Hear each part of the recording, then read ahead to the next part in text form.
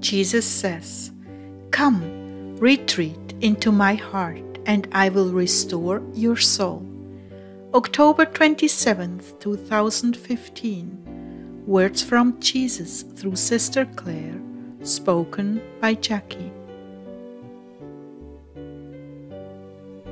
Clare began, "The Lord bless you, precious Heartdwellers.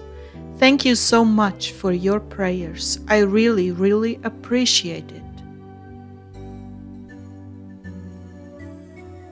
Jesus began, "Suffering may endure for a night, but joy comes in the morning. What you suffer now on earth will most certainly bring you glory in heaven. Although I'm well aware that is not your motive, I know how you love me, Clare, and are willing to submit to the trials I allow in your life. They are to strengthen you, my love, so that you will not back away from any adversity. They are fires of purification to prove your love for me is pure, fire-tried silver, gleaming and glancing over the obstacles in your path. How I wish for all of you, my people, to persevere under trial. I know you feel like quitting sometimes, but for those of you who do not, there is a victor's crown awaiting you. Lord, I guess you know that thought has been going through my mind, but not with any seriousness, I hope. Just a feeling that this journey is getting too hard and too long. I'm getting tired, Jesus. In the situation with our Bruno, the devil immediately was there to condemn me, that I did something wrong, that I was in sin, and that's why my dog died, and so on and so forth.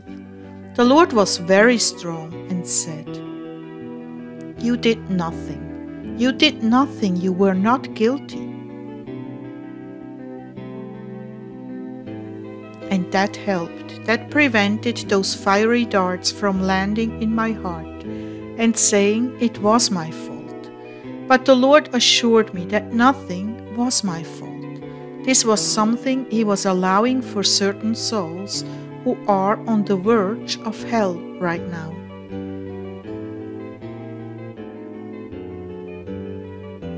Yes, discouragement can set in if you are not very careful not to receive the insinuations of the enemy.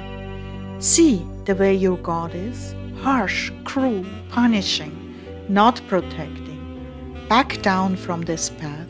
He will only make you suffer more if you continue to serve Him that way. Quit while you're ahead. No matter how hard you try to please Him, you always do something wrong, and He punishes you. It is your fault, after all, that your dog died. You still have faults and sin in your life, so He punishes you. The enemy will taunt you with this and worse if you let him. These are his tools, dejection and condemnation. But little does he see how suffering purifies a soul and takes from him his quarry.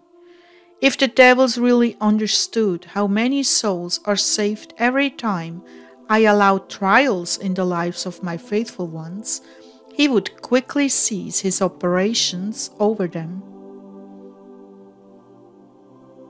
Nothing works to his advantage, all turns to merit in my hands. I know how you're feeling, Clare, and I know how weary you are, but breakthrough is coming. I'm with you, and all you have to do is give me your consent and cling to me with all your heart, your mind, and your strength. I will do the rest. I will accomplish it all. Your part is to hold on to me and never let me go. I want all of my Heartdwellers to retreat to my heart when the world is yet too harsh. Come and bury yourself in prayer and supplication. Let me enfold you in the blanket of grace, made just for you to restore your hearts and minds. In this place I will heal, In this place I will strengthen, give wisdom, perseverance, and most of all exercise you in love and sacrifice, until your image reflects me to the world. Come and do not allow the devils to weary you. Retreat into this safe space where there is healing and rest. I hold you tenderly there, my loves.